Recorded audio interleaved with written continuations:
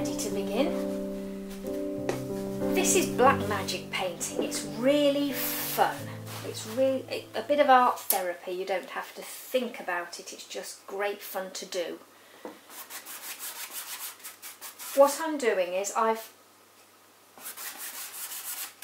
painted my canvas with black paint and let it dry. Now I'm using liquid, which is my oil painting medium, and I'm covering the whole canvas. I think that's it. With my liquid. I'm going to use transparent oil paints for this. Those are colours that don't have any white in, so they're not opaque at all. This is the fun bit. Right, I think I've pretty well covered this. And with my transparent colours, let's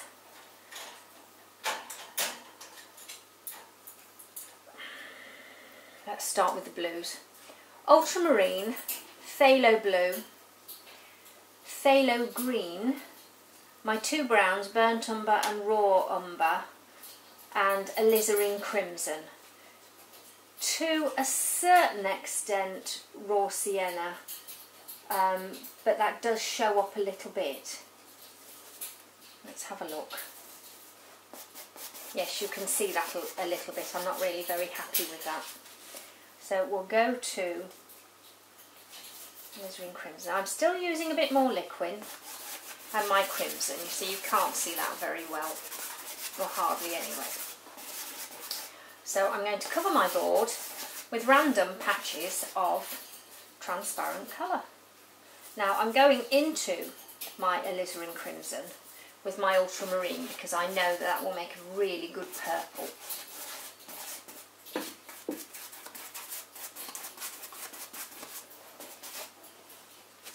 I'm getting a bit lost now. I'm not sure where the colours are. I just need to give that a rinse.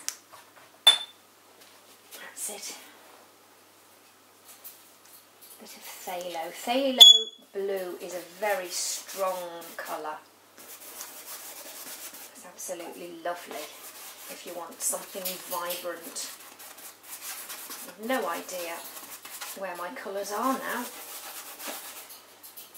And that's the fun of this.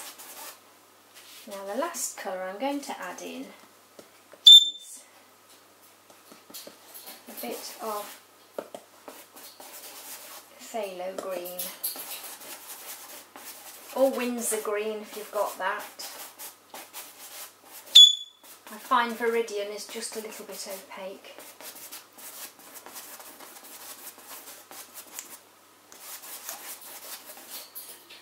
I think that will do, and I think you'll agree with me, you can't really see it. And the next thing you do is take a paintbrush and some white without any medium at all. So you've got nice thick paint, and you paint brush strokes anywhere you like. Take your paintbrush for a walk. You can see some of the colours coming through.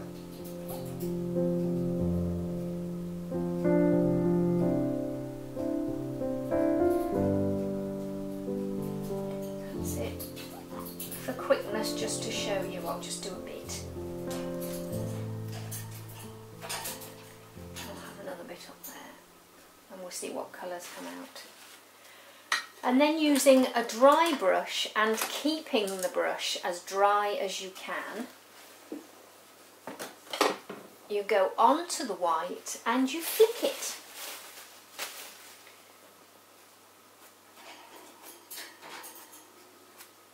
And you get some nice, spontaneous shapes.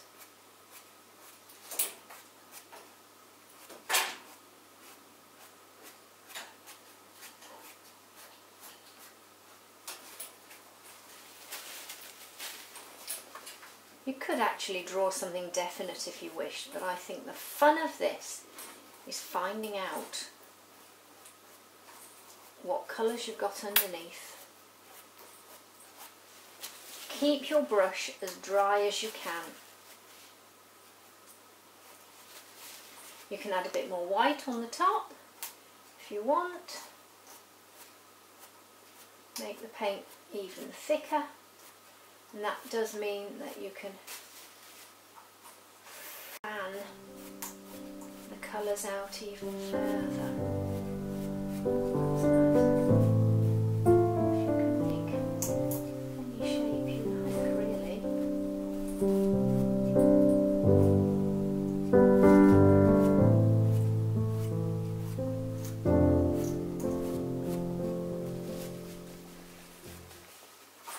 Sometimes you'll find that the picture actually reminds you of something and you can move it in that direction, whatever it may be.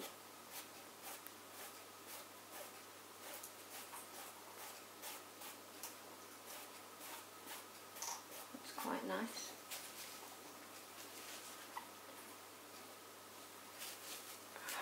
I'm going to try a stiffer brush and see what happens, but really this is all about experimenting.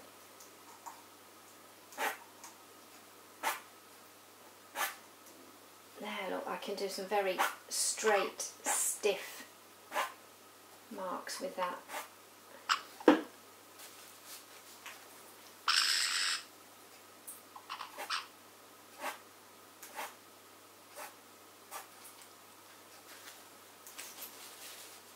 But that's basically what you do. I think I might leave it at that. I find less is more.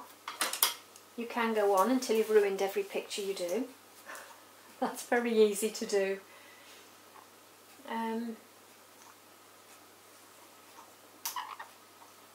Yes, I'm going to leave it at that. So that's black magic painting. I hope you find that helpful. If you have, please subscribe, and if you have any questions, put them in the comments box. I could do something here, couldn't I? Let's do something in a round,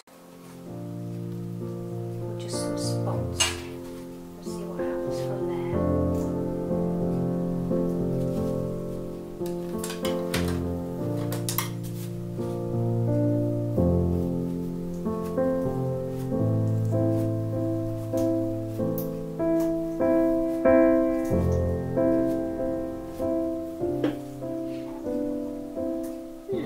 Like a bottom to whatever that is. That will do, I think. You can go on and on and on and wreck everything. Just ending that because that's sort of finished in the middle of nowhere. So a little curve, and that's put an end to that, I think. And there you have it. Just a bit of fun. Absolute therapy. I really enjoyed that. I might do another one in a minute.